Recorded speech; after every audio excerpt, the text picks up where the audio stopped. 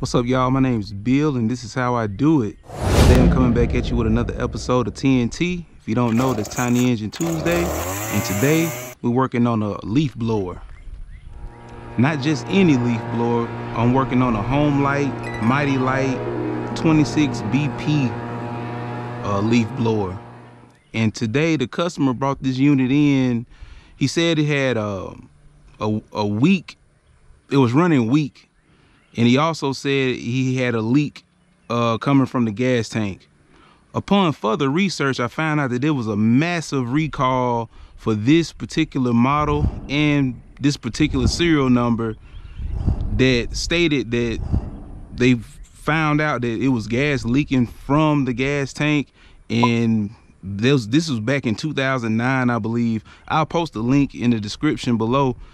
And basically they was offering people to come in voluntarily to replace the gas tanks.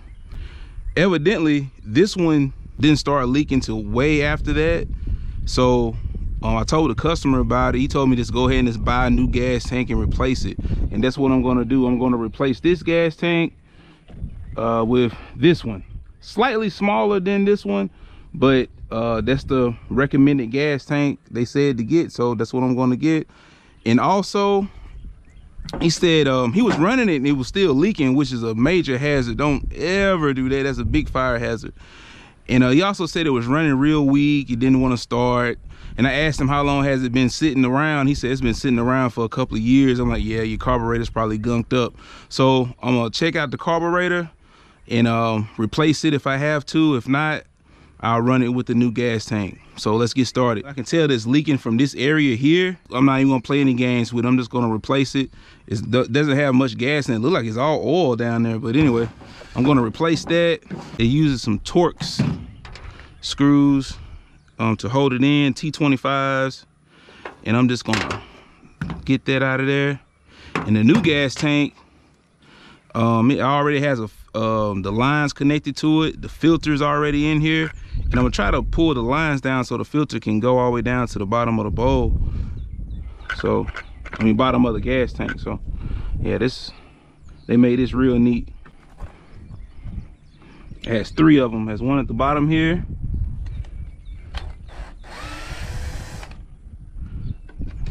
One at the top, and there's one in the middle.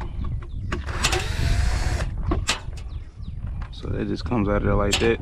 These lines are real old too. You can tell they broke off already. So this area where the carburetor is, it has a nut holding it on. And let me see if I can get that off of here. All right, it has a little 7mm up here to get this choke. Also housing. All right, and it has a couple of washers underneath of it.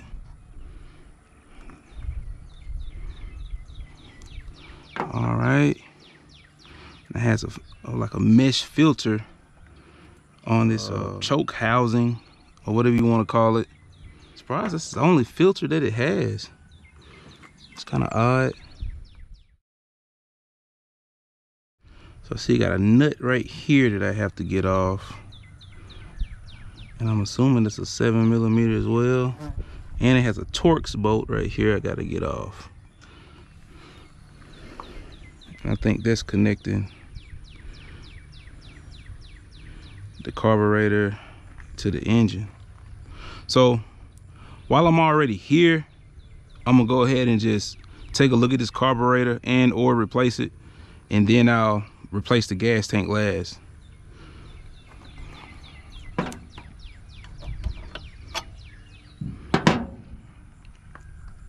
So I'm gonna have to get a longer socket.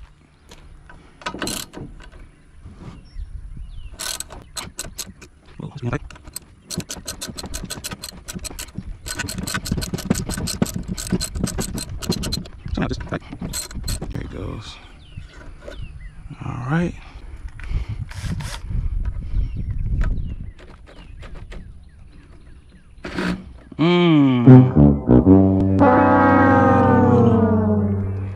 Mess that up. Ooh. That thing's in there. That thing's pretty tight. I don't want to mess that up. I don't want to mess that up.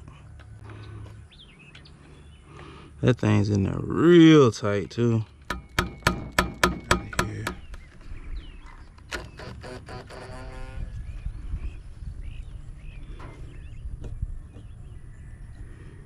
Some pliers on this damn thing.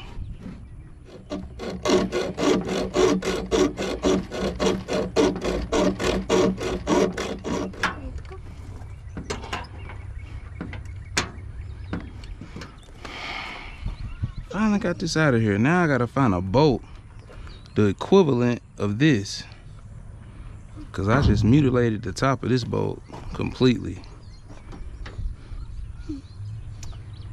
I got you. Whew. All right, I gotta come up with something. It's gonna be interesting. All right, after battling with that screw, I got it off. I kind of mutilated the head, so I'm gonna have to find some way to replace it. But for the time being, I got enough of head on there. I'm gonna put this back on there until I replace it.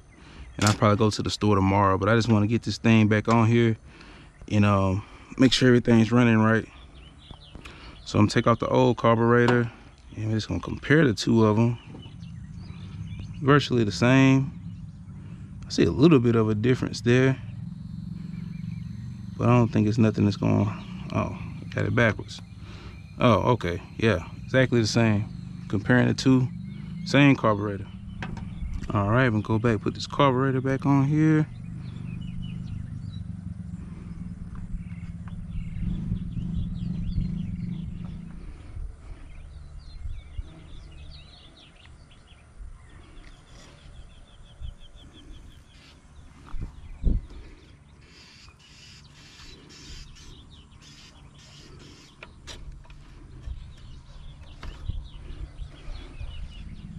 So I wish the other side had a bolt on it like this side. It would have been a lot easier. But let me sort of line this up and put this other on here. This bushing back on here.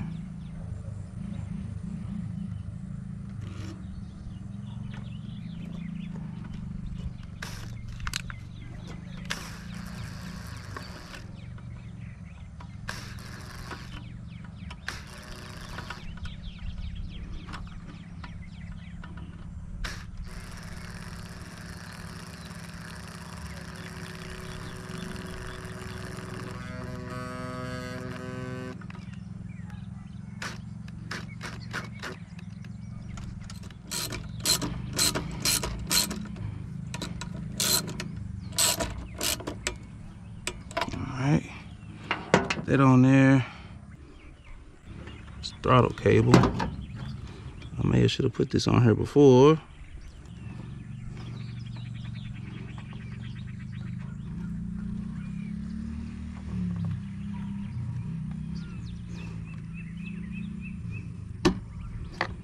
Alright, got that on there. And now I gotta put the tank on with the lines.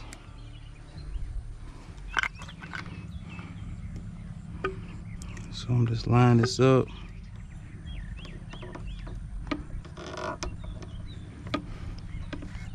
Yeah, I need some soft tip pliers. Probably would be better, but I don't have any at the moment. Make sure all this shit line up.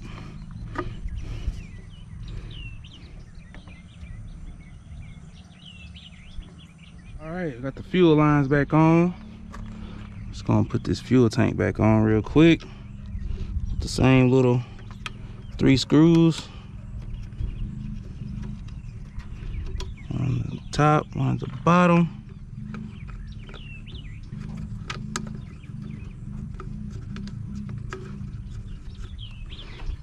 Boy, one thing about staying in the country, boy, these doggone horse flies are atrocious. They be coming for blood.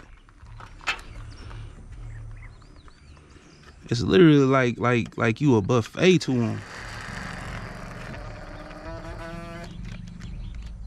All right, Now all that's left is to put on this top choke lever.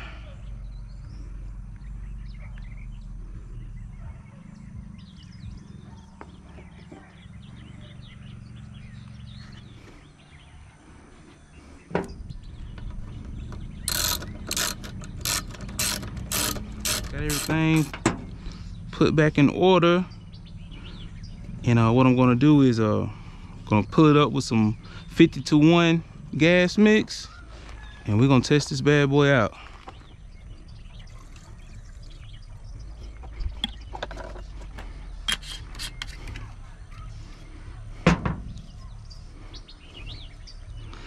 All right, we got it back in here, and I'm gonna go ahead and pump it up. Get some gas going in there, squirt, squirt. All right, got that going. All right, so let's see what we got. All right, fire it up. So I'm gonna go to half choke.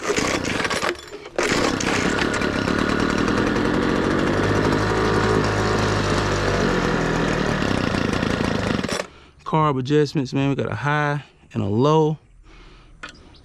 Oh wow, can't really get to it. Dang. Man, you really can't get to it.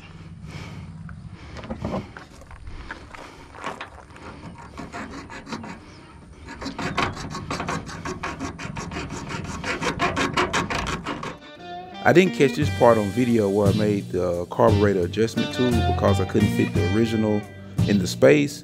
What I did was I cut it in half, I attached it to a socket, then I attached the socket to a 3/8 ratchet, and got it done. All right, we got the backpack blower all finished up. Had to do a little carburetor adjustment to get it all working right. I didn't show it on camera. You know how to tune up a carburetor. For a baseline, turn both the high and low in all the way in. Then I like to back mine out a couple of turns, and then I go from there, bringing it in, and usually it'll dial in pretty good. All right, so I'm finna crank this thing up. I got it set to run because I already been running it, but the procedure how to do it is right here on the side. So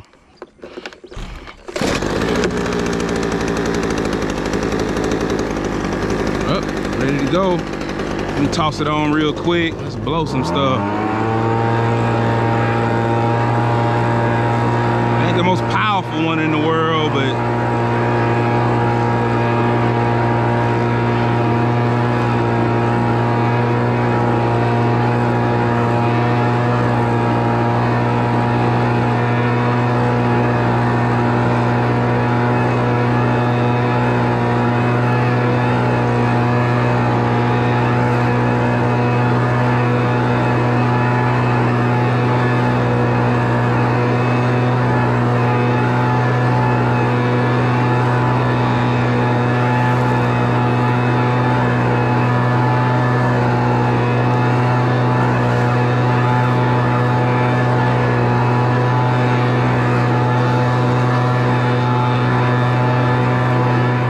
just about wraps up this video for this Homelite Mighty Light backpack blower. I mean, this blower right here is more or less for using to, you know, trimmed on your concrete and your subdivision. It's blowing the trimmings off the concrete. It's not really the most powerful backpack blower ever made. So, but we got it all fixed up, and that screw, I'm gonna replace that screw on the carburetor that kind of got mutilated.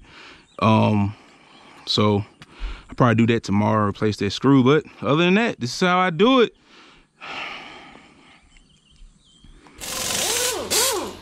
Hey, come on, son. Let's hear it. Say thank you for subscribing. Thank you, subscribe. Okay, let's hear it.